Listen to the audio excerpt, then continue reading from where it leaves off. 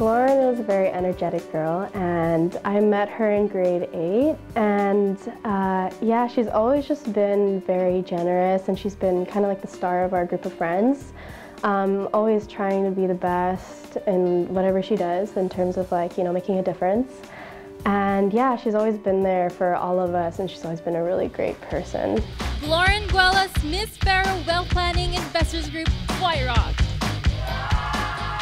I decided to join Miss BC because, first of all, I've always wondered how it would be like to join a pageant. As a Filipino, we are all fans of pageants and glamour. But in my case, I heard about Miss BC and how genuine it is, how open it is to everyone. And to me, as a beginner, I thought, why not give it a try and see where it takes me. White Rock, Lauren Guelas. Lauren, you are Miss BC 2016.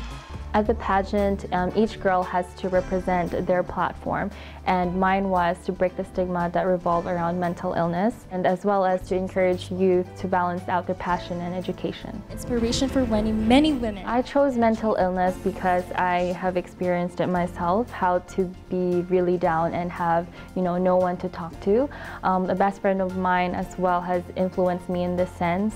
She suffered in depression, and I was only there to listen, and it helped. And I think that if the world has more listeners, it can make it a better place, and it can change lives, it can save a life. It is a very hard thing to first understand and grasp, especially when you're younger. And we kind of just helped each other through it, talking about our emotions, even when it's very messy to talk about, even when it's very pressuring for other people to hear about it. And we both grew up in families where it was more difficult to bring up these kind of things because in our culture, it's always striving to be the best that we can and, to support our family and stuff like that. So yeah, I'd always tell Lauren, it's okay to talk about these feelings and get it out of the way so you can be the best that you can be. I don't think Philippines has candy canes, so this is perfect. There's a lot of great things that happen through Miss BC. I've always wanted to reach out to my community, especially back home in the Philippines. And through this, I was able to organize fundraising events and, volunteer in organizations that I didn't really know how to get in touch with as Glorin and not as Miss BC. So having the title really opened a lot of opportunities. And recently I just had a fundraising event. It's for my hometown. It's for the kids that I've seen back home before I left Philippines, and I've always said, moving to Canada, I will do anything just to give back to these kids, and however way I can achieve it, I will have to do it. So what I'll be sending is school supplies, pencils, erasers, coloring pens, coloring crayons, notebooks, all that, and we're also going to be giving a feeding program. So with the feeding program, we will have a nutritious meal for them and a treat. It's rare to have ice cream, and it's such a hot place. I bought chocolates too. I know it's not nutritious, but like I said, it would make them so happy just to have a chocolate bar. Having a new pencil is amazing. It's indescribable. They will use until it's the very last piece of wood for a pencil. They will use until it's the very last drop of ink for a ball pen.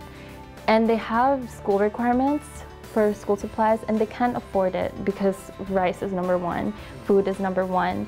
So school supplies, because I want these kids to be motivated. I want them to say, sweet, I have a new pen. I'm gonna write in my notebook. I'm gonna do my homework. I can do this. Miss BC gave this to me. I'm just really proud of her because she's been telling me about this since we were in grade 9, maybe grade 8, and she's always been talking about how she wants to go back and make a difference in her community, and she's always had it in her heart to bring something back to the Philippines with her. It's her homeland, right? So obviously she wants to make a difference there. It's a privilege to be in this country. It's easy to buy food. It's hard in the Philippines to buy food. It will cost you a fortune to to buy food. Rice, it costs so much. We're fortunate to have a dollar store here that it's just $1. We can buy anything for $1.